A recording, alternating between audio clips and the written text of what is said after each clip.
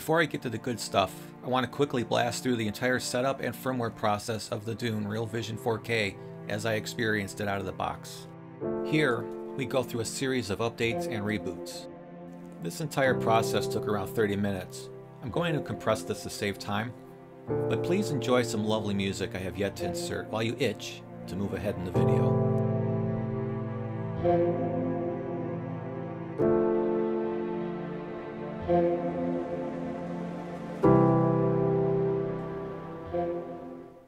Okay, I'm back. I'm going to flip around inside the DUNE's menu system to see if it needs any changes. The first thing I want to test is high-resolution audio files I already have on my server. It's a mix of FLAC, DSF, and Super Audio CD ISO files in both 2-channel and 5.1 multi-channel.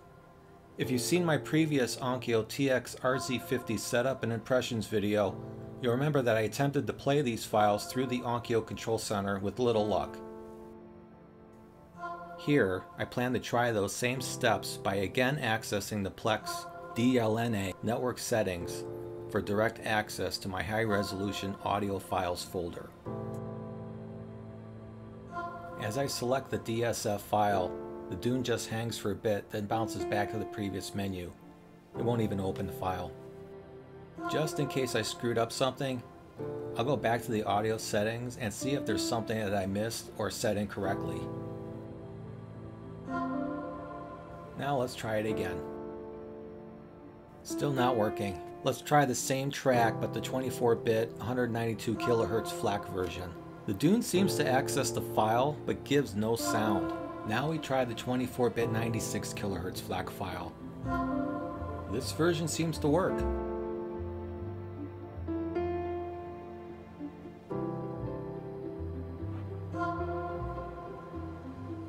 I have to ask myself, what could the problem be? Maybe if I change the way I access the files, things will work differently. I grab a spare SSD drive and transfer all my high-resolution audio files onto it, also adding a handful of Dolby Vision encoded media files.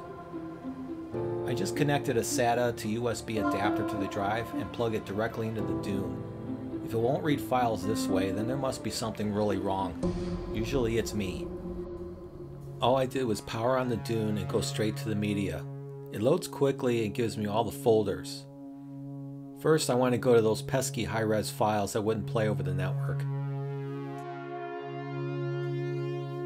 Success! The file is playing. I'm going to run through these files and play the various formats.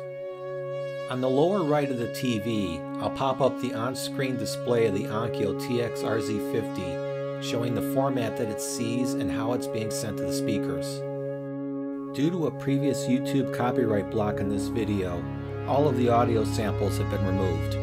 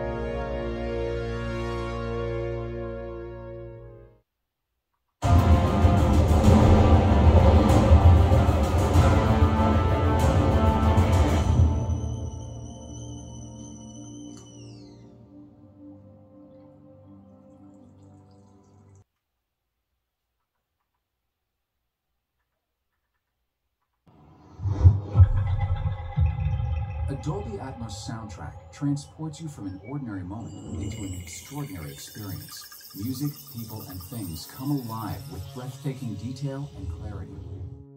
Before I show you Dolby Vision content, let's quickly see how to add media with poster art to your DUNE.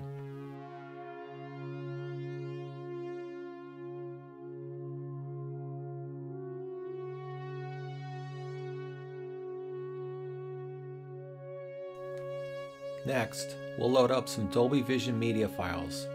Some are ripped from physical media and others grabbed from various online sources.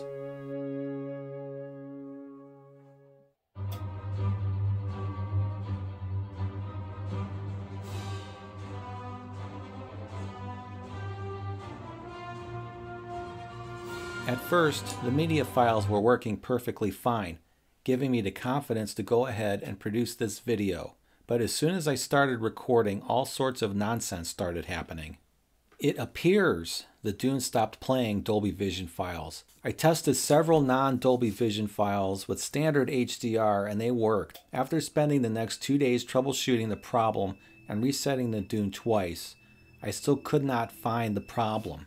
I refused to believe the DUNE had failed like this, and I tried to consider what else may be causing it. I tried various inputs on the Onkyo AVR and then went direct into the TV. I thought maybe the TV was to blame and launched the Xbox Series X and went to Gears of War 5, knowing that was Dolby Vision. Sure enough, the TV went bonkers the second the game loaded. I did a complete factory reset on the Vizio and now everything seems to be working fine.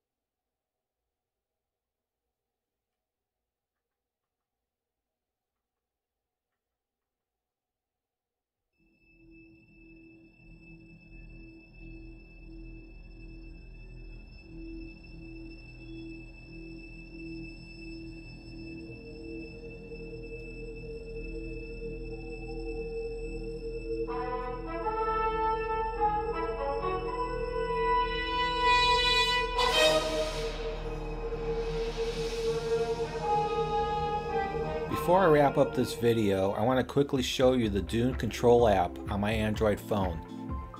The app matches the DUNE's on-screen interface while allowing you to see and navigate just as you would on the streamer using the remote. This was handy when the TV was going haywire and I could not see the screen. It connects to your network by detecting the DUNE's IP address. From there you can load up your media and it will play directly on your device. In closing, the DUNE Real Vision 4K is a nice little media streamer. It handled everything that I threw at it. What I like most about it is its compatibility with the high-res audio formats including raw ISO files, plus it plays my Dolby Vision content. I highly recommend it if you're in the market for a standalone device that does mostly everything.